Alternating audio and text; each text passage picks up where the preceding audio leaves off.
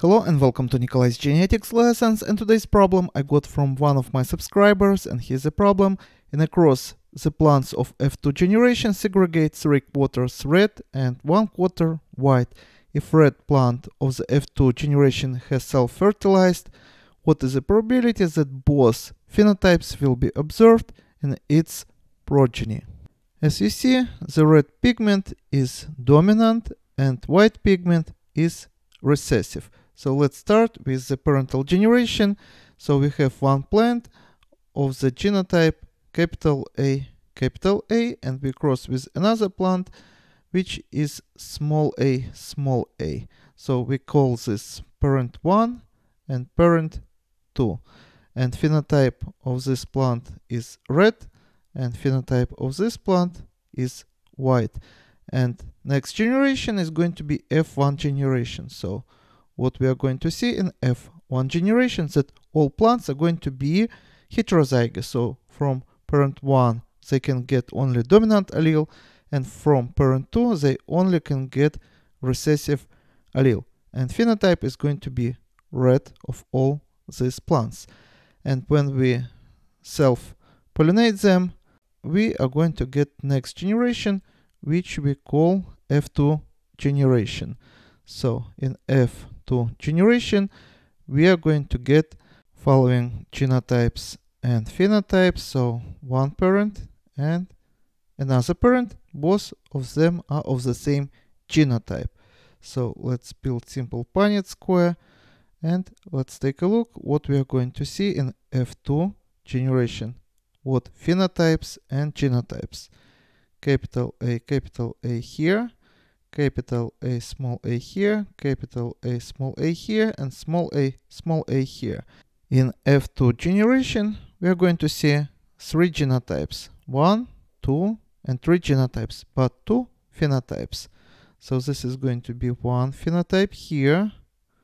So these 2 genotypes would produce plants with red pigment, and this one is going to produce this genotype flowers with white pigment. As you see, the ratio of phenotypes is going to be 3 to 1. And now let's return to our problem. If a red plant from the F2 generation has self-fertilized, what is the probability that both phenotypes will be observed in its progeny? So that means that we have to exclude this variant here. We now only work with this sample space. So we also exclude this ratio here. And now we are working with frequencies or ratios not of the phenotypes but genotypes, because we work with one phenotype. And ratio of the genotypes is going to be 1, which is homozygous dominant, to 2, which is going to be heterozygous. So ratio is 1 to 2, 1 to 2, or we can say 1/3 and 2/3.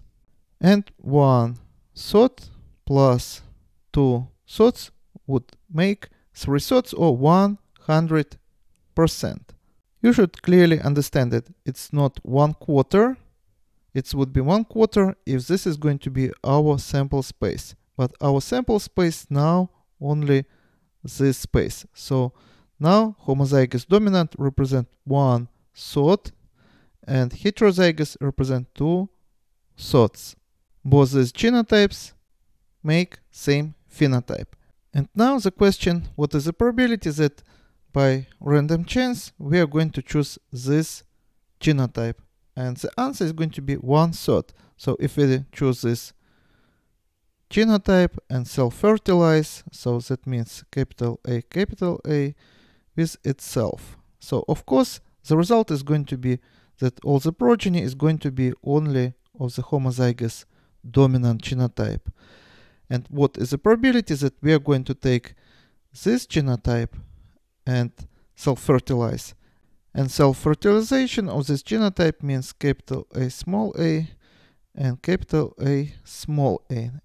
And you already know that such a cross is going to result in such Punnett square and is going to result in 2 phenotypes in a progeny. So our answer is going to be that probability that we are going to choose this genotype is going to be 2/3, and self-fertilization of such genotype is going to result in 2 phenotypes in a progeny of the F3 generation. So this is going to be our answer. And this is all for today. Subscribe and see you in the next video. Goodbye.